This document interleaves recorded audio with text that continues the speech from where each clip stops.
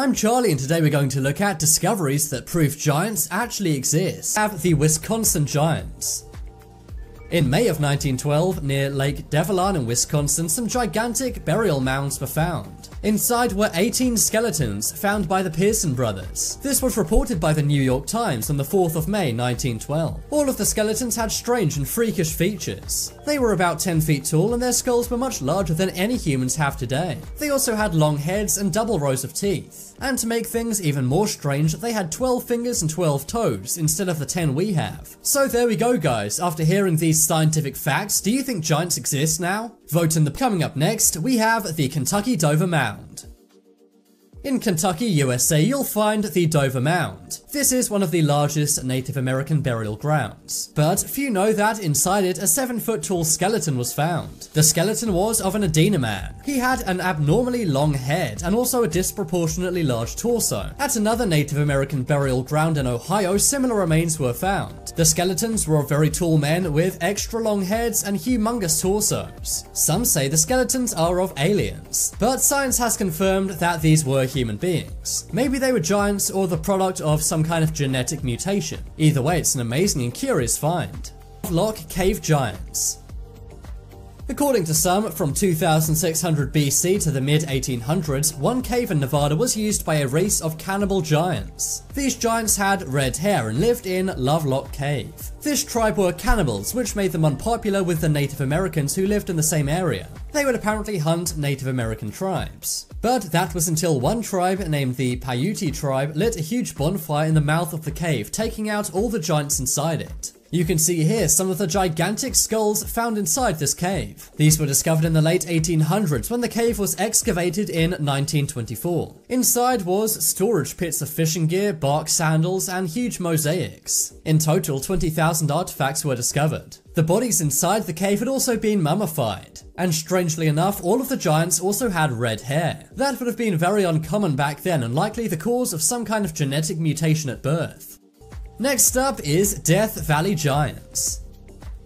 Death Valley is the most dangerous desert in America, but in 1931 a physician named F. Bruce Russell was discovering some caves out in the desert. What he first thought was a small cave system turned out to go on for 180 square miles. Inside he found the remains of religious rituals and strange hieroglyphics, and 9 feet tall humanoid skeletons. In 1947 a San Diego newspaper reported on this. The skeletons had been mummified and had been around for 80,000 years, but in the modern era the story's pretty hard to find and simply faded away.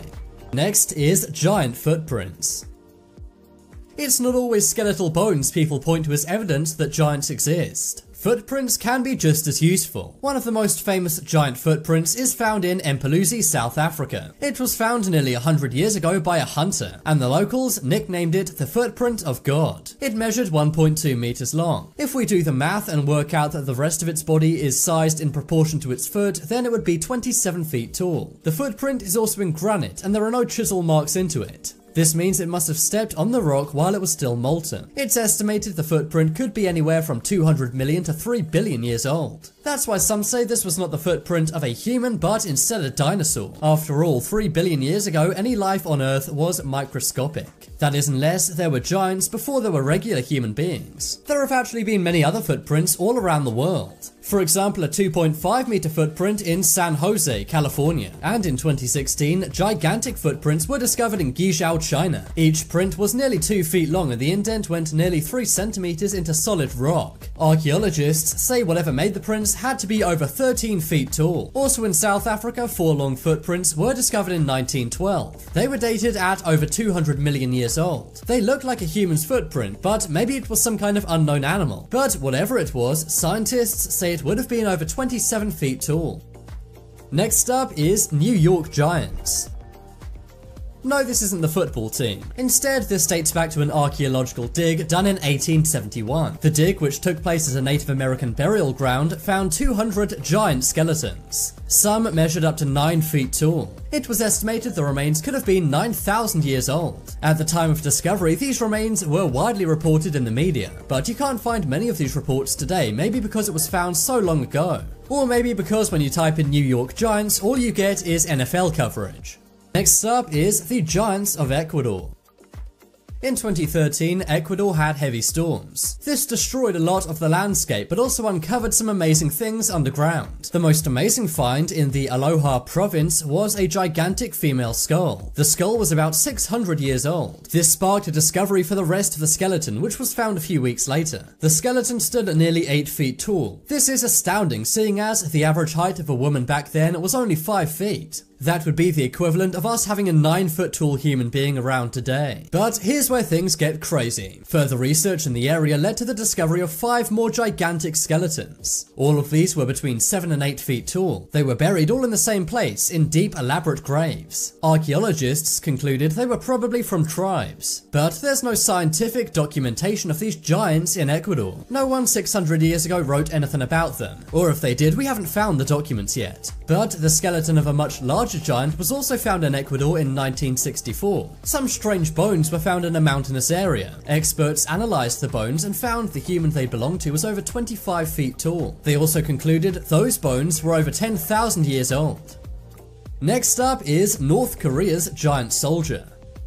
The USA has fighter jets, warships, grenade launchers, and spy planes. But as far as we know, they don't have an 8-foot giant soldier. But North Korea, of all places, does. Western media was given some photos of Kim Jong-il's funeral. This was the father of Kim Jong-un, the previous leader of North Korea. The Western press photos were heavily edited. But in 2011, the unaltered versions leaked. Something removed from the previous photos was one gigantic soldier. He towers above his fellow comrades in the snow, and he appears to be twice their size at about 8 feet. The image is from KCNA, the North Korean news agency, and the photo has not been manipulated as the giant soldier appears to be shown from many different angles. Some believe this giant to be Ri Myung-hun. He is dubbed Michael Ri because he's said to be the best basketball player in North Korea. Seeing as every North Korean has to join the army, this could be a possibility. But the true identity of North Korea's giant has never been confirmed. Some say he was made in a lab, but maybe he's just a natural North Korean giant.